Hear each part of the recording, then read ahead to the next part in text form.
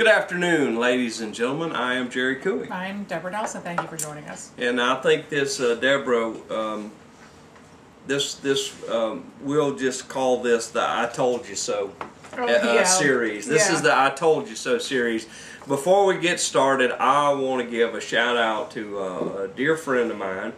Actually, I met her husband through him, but I thought it was kind of neat. Jack McCombs of McCombs Electric recently was elected to the Home Builders Hall of Fame, and I just want to give a big salute to Mr. McCombs. He is, I forget what the numbers were, but I think it's like 40 years that he's been involved in electrical business in Santa Rosa County, and he has certainly been a highlight of our county. And Mr. McCombs, we appreciate and I'm happy for you. Folks, the reason this episode is going to be called, and actually we'll be doing a series, I Told You So. You know, Deborah, time and time again. Time and time and time and time and time and time again. Deborah and I started this venture. I think we both, and hopefully you too, have become disillusioned with some of the media coverage. You know, here's my 2 cents worth, folks. I believe that the media, including us, has an obligation to the citizens in their community to be the watchdog for a ever-growing, powerful government that is taking things away from the citizens. And you know, let me just slip in there. A lot of what they're taking, they're giving to their friends on the private side. It's not like they're growing government completely out of it. It's going off under the table. Right. The thing that concerns me, and here's what Deborah and I try to do. And folks, go to our webpage on YouTube and look back at the stories of some of the things that we're going to talk about on this show and the next show and probably in future shows. One of the items that was subpoenaed by the Federal Bureau of Investigation, the FBI, was documents concerning the private prison in Santa Rosa County. Yeah. We're going to go through the subpoenas. We're going to talk about what the FBI is looking at. And the reason the I told you so element is in there is because a vast number of these items we've covered. We've been the only ones to cover this stuff. Right. And it's like a roundup of our past shows. These subpoena items. It's amazing. And what really kills me is you look at the news articles recently now with these FBI investigations, and it's quite clear that these local news agencies have known about this as well. Well, of course. They know all this stuff. They've got all the background information. They have not said a word until the FBI showed up. Right. Well, and on the prison issue, folks, Deborah and I, go to our YouTube site and look. The first show that we ever did at Santa Rosa Week TV was the private prison coming to Santa Rosa County. We have done numerous shows regarding Team Santa Rosa activities, government grants that have come through. We certainly questioned the military affairs position over and over and over, folks. We've been here for you. And you know, look, I'm going to take this opportunity for us to pat each other on the back, because the things that the other media won't cover. You know, look, folks, it's really cool to have a headline that the FBI subpoenas Santa Rosa County. You know what I believe, and Deborah believes the same thing. If the media will do its job, it will never escalate to the FBI issuing subpoenas in our community and embarrassing the reputation of our community. It is my belief that as a group, the media, when tips are referred to them about questionable activities such as the private prison, when tips are given to them about military affairs position, and all of these other things which Deborah just mentioned, they had been tipped about.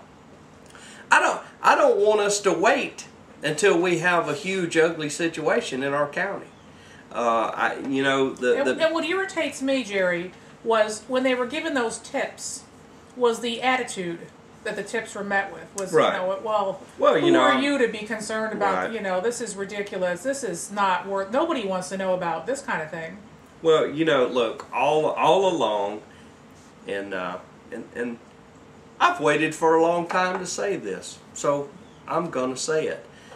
Every single thing that I have raised questions about, that Deborah has raised questions about, all of this time where I have been slaughtered in the press, where I have been assaulted in my personal life, where I have had attacks on my character, interestingly enough, the FBI has taken an interest in all of those things. So certainly we're going to have to wait and see how it all plays out, but I don't know about you folks, but I've read quite a few stories about the FBI, and they usually get their man or woman. Yeah, what do we say? They're the special forces of law enforcement. Exactly. And so what we're going to do, in case you haven't seen this, here's one of the subpoenas. And it's quite long. It's quite long. Should you wish to see those subpoenas or print a copy of those subpoenas, you will find them on SantaRosaSpeaks.com, www.santarosaspeaks.com. You'll see a thread there about the federal subpoenas. It's very easy. You don't have to be a member to go look at them. You don't have to be a member to print them. Open it up, hit the print button. There's actually 4 of them. We're gonna there was some similarities between the 4, so we're going to basically cover 2 of them. But you can have a copy for yourself and see. Deborah and I, we laugh a lot about our tax dollars at work. Well, let me just say that I'm very proud to see some of my tax dollars at work now, because I have believed and continue to believe that across our region there are many, many things that need to be looked at. I'm not saying that anybody's done anything wrong. I'm just saying an independent organization who doesn't have brother-in-laws working there needs to take a look at this stuff. So, which means it's not going to be a local organization. Unfortunately, that is correct. So we will start out. Deborah and I are going to alternate what's in the subpoena, and we may have a little we'll talk comment. So go ahead, Deborah. What's number 1? The first one is, and this is, you are commanded to bring with you the following documents or objects. They're asking Team Santa Rosa for their background records let's just a second. Team Santa Rosa is remanded to appear before a federal grand jury on September the 27th. Now, I would be assuming in saying this, but a representative, and it specifically says custodian of records, so Cindy Anderson will probably be the one that has to appear, or at least gather this information together. And this batch is just what they want from Team Santa Rosa. Right. Okay.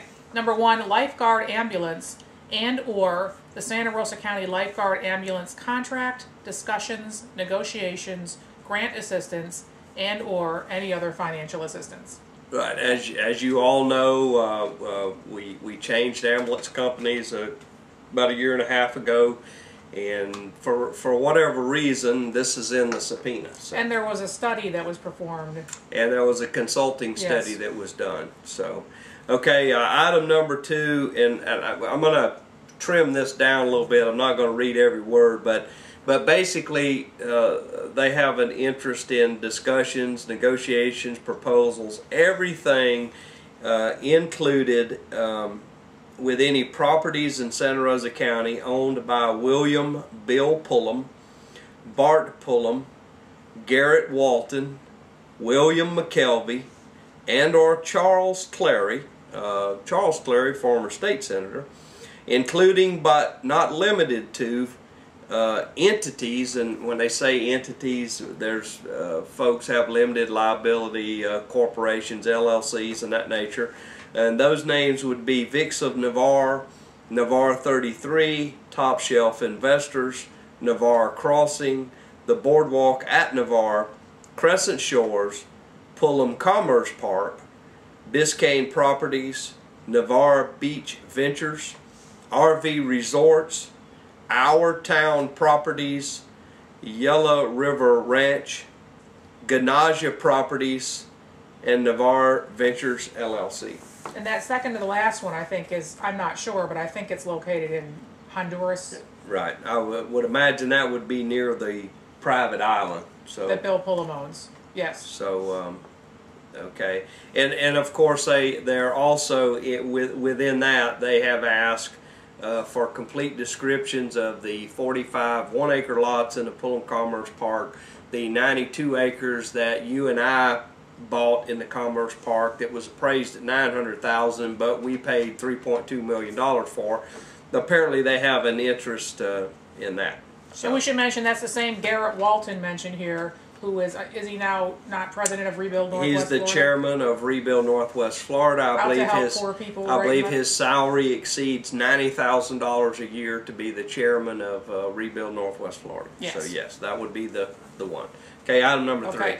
Number 3, discussions between Team Santa Rosa with any Santa Rosa County Commissioner outside regularly scheduled and public commissioner board meetings. And that's going to be a lot because remember they were operating outside of the sunshine for so long. About 10 years worth of conversations. That's a lot of conversations. Yeah. That's a lot of conversations.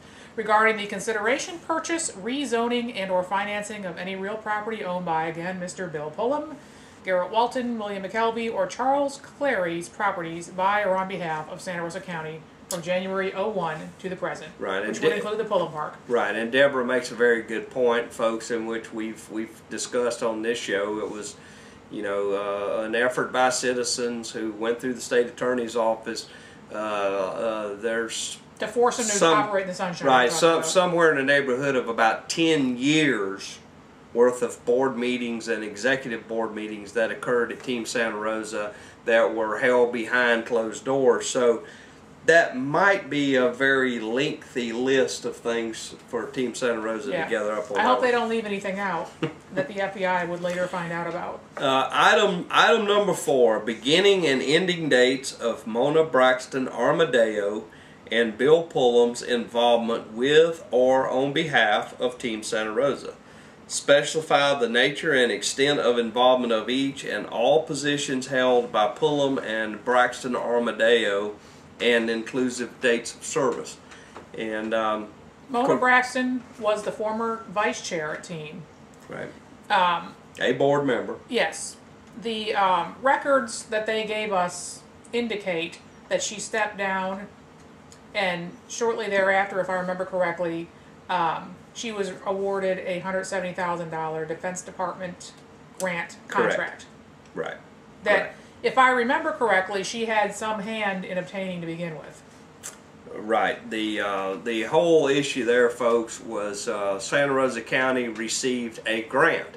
Now, interestingly enough, the grant did not say you had to spend all $170,000. It just said we're issuing you a grant of up to X dollars. And the idea of the grant was to help military communities expand out into other forms of industry besides the military. It was a diversification grant, basically.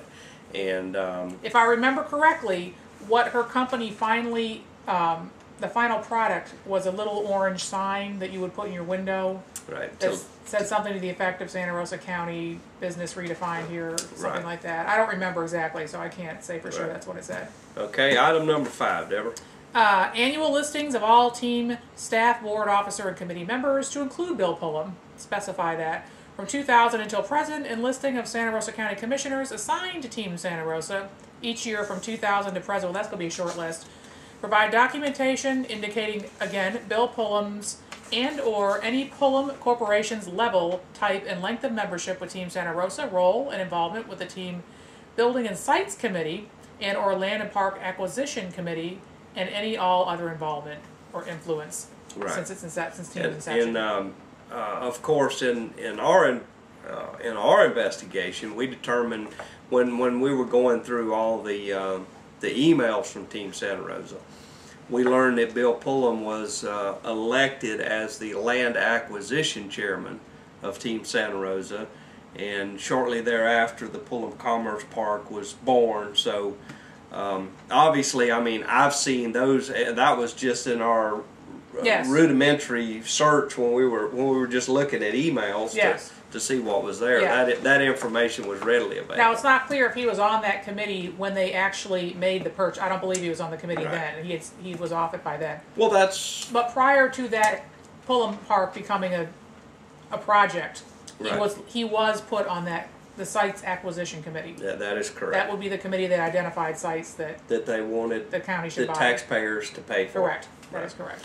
All right, item number 6, Team Santa Rosa board and our staff members who travel to Honduras and our Clarks Cay and Ganaja, Honduras, with or at the request of Bill or Bart Pullum, provide information on travelers' involvement with the Honduran government and any transacted business with or on behalf of Bill Pullum, Team Santa Rosa, any United States company, corporation, and or Santa Rosa County.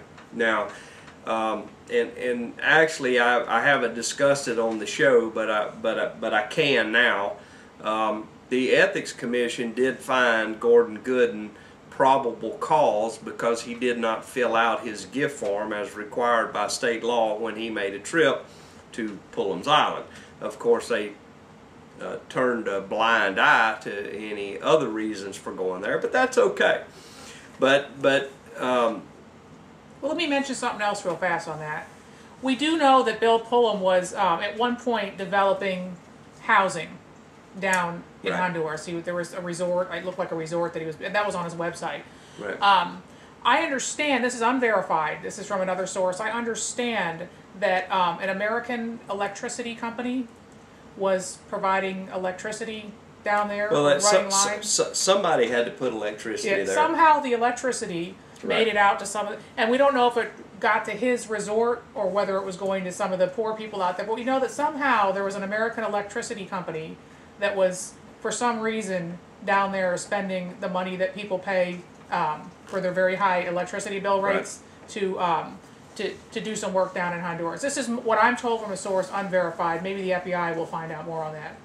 Okay. Item number 7. 7. Team Santa Rosa board and or staff members personal or business travel for meetings, conferences to Washington, D.C. for or on behalf of Santa Rosa County since 2002. They want the dates, the people who accompanied them, the individuals present from the county, elected officials present, the nature of business conducted to include meetings, conferences, business meals, fundraisers, etc. Right. And I guess that certainly makes sense. Item number 8. Any Team Santa Rosa board member or staff member's personal or business travel provided by Bill or Bart Pullum via aircraft, private or commercial, or vehicle. And according to their website indicates they own at least one airplane and possibly a helicopter. Right. Okay. Number 9, the military affairs consultant position for Team Santa Rosa to include job posting, application procedures, and selection process since 2005. And we reported on this and nobody else did. Absolutely. We were the only organization, and we reported on it from a sense of fairness. Okay, we're looking for a military affairs person. This is another team job. I won't be, I'll stay neutral on whether or not we needed one, but they decided they needed one. My problem with this, totally, is that, and folks, we even have an email that shows where Cindy Anderson, Executive Director of Team Santa Rosa, said, well, we're going to hide that job posting so only certain people will be able to find it. Well, so they won't get a lot of applications was why they wanted to do that. And I mean, we've seen that with our own eyes. We raised a lot of concern over that. We covered it in the show. And I'll mention Pete Gandy, who got the job, was the only employee that I'm aware of ever from Team Santa Rosa who actually manned up and came on our show and answered the questions that we put to him. And he did. Actually, folks, we granted Pete Gandy not one 30-minute segment, but 2 30-minute segments. It's up on the website. And I felt it was only fair. Certainly, I don't have an issue with Mr. Gandy. It was all about the process and the procedure on how it was done. And look, we beat it to death, not only on this show, but I personally beat it to death at county commission meetings. How can this, it just wasn't handled correctly. If you want to have an open job, and you want to get the best candidate, it just seems to me that you should open it up to the widest audience possible. And they apparently had several ex-military people recently out of the military apply. Right. And I understand one of them at least was a little perturbed that he had an interview and it sounded positive, and then it sounded that he didn't hear anything else. So. Right. Item number 10 was the planned movement of home place furniture into the Santa Rosa County Industrial Park, and the planned movement of home place furniture from the Santa Rosa Industrial Park to the Pullum Commerce Park. Now, and this was an item that we had discussed very openly. Home place furniture, quote unquote, another one of the many press releases that have been put out that we have a bunch of jobs coming to Santa Rosa County. They were supposed to go into the Santa Rosa County Industrial Park, and Cindy Anderson herself, I was there when she said it, she said, well, the reason they're moving to the Pullum Commerce Park is because they don't meet the average wage that we've set a goal for in the industrial park, so they have to go some other place. And just for the record, that was some 2.5 years ago. The property in Pullum Commerce Park still has no building, no activity on it. So we went out there with a camera and photographed the weeds several times. We sure did. Okay, number 11, Deborah. Number 11, any all-team involvement, business, or employment with Mike Rogers, property appraiser. And Team Santa Rosa recommendation for Rogers, again an appraiser, as to be the third appraiser for Pullum's 90 acres.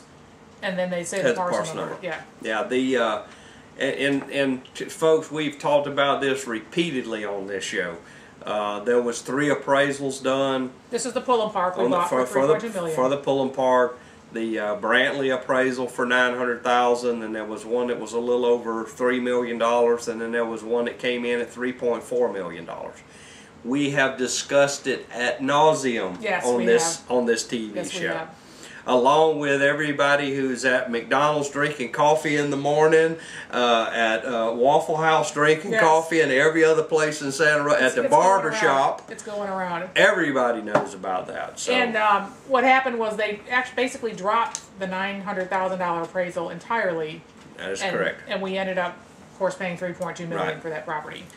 Okay, item number 12, Deborah actually jumped the gun a little bit and already discussed that one. That was the $170,000 Department of Defense diversification grant that went to the ID group. We've already discussed that. You know, folks, I'll add to you that during that time I was assaulted on Channel 3 News by Commissioner Salter over that. There were a few other things that somewhere in the future I'll share with you that was done to me, but we'll hold that for now. Well, I think what intrigues me about this is the FBI would like for them to provide ID Group's completed product in its entirety. Right. Along with how they bid it out. Right. When Alan and I went to Team Santa Rosa in order to get the finished product, Ms. Anderson furnished me with 4 sheets of paper, and let me explain to you why there's 4 sheets of paper. That grant was supposed to be reported back to the federal government in 4 reports from start to finish, and she only made us copies of the cover page, and what Alan and I found humorous about it is you could see the staple in the you could see the staple that was in the copy of what was handed to us, so obviously any 7th grader would have known that there were additional papers involved in that. And we actually had to actually Alan called the Secretary of Navy. There's one department that oversees that, and he requested a copy of all that and got it. It still was a very thin report. Yeah. So well, maybe they're very succinct. Well, we shall see. Item number 13, all federal grant proposals awarded to or on behalf of Team Santa Rosa, and all federal grant requests for proposals received by or submitted Team Santa Rosa to include bidding and selection processes since 2002. This includes, but is not limited to, Department of Defense, Department of Agriculture, Department of Commerce, Department of Transportation grants. This is a lot of this is the money they use to buy the properties around Whitingfield. Right. That's several selected people mysteriously decided to buy land around Whitingfield in recent years, and then turned around and the government bought the land from them. Right. So, which is fine if that's, you want to take that risk, and if as long as everything's above board, there's no problem. All I say is take a look at it. Yeah, exactly. An independent organization, take a look at it. That's all I've ever asked for. Exactly. So far, I haven't gotten an independent organization. Item number 14. Nature of involvement by team and or its members and or staff with the Workforce Innovation in Regional Economic Development, or WIRED grant. Right. That one is, to what I know of that, apparently that was a grant that has come somewhere in the area here, and so they're apparently expressing curiosity in that. And item number 15, list of all team, private, individual, and business donors and the amounts donated from 2000. That's going to be a short list, 2000 until present. They won't have trouble scaring that up. Right. So, this gives you an idea. I knew this one was going to take pretty much of a whole show. Once again, if you have any doubt, I'm reading off an official document. Yeah. There it is, folks. And I count one item on that list that we've not reported on. Really? And that was the WIRED grant. That's the only thing we've never reported on. Well, we did pretty good. Yeah, we did all right. We covered most of that. Look, folks, like I said in the beginning, all I have ever wanted, I'm not saying that I'm right or wrong on any things that we've covered on this show. All I've ever wanted was a truly independent review of how this stuff gets handled. And, certainly the FBI's reputation precedes itself. I think it's going to be an illuminating review. They don't, they don't, as I read stories about Atlanta, Georgia, and Chicago, Illinois, and New York, they're no respecter of persons. Right. If you violated federal law, right, and they can make a case against you, right, they will do that. And let me just reiterate, and the saddest thing about this is it takes the FBI to do the job of the local media. This is just the saddest thing about this. Could have been handled a long time ago. So this is part one of I Told You So. I'm Jerry Cooey. I'm Deborah Nelson. Thanks for watching. Good night.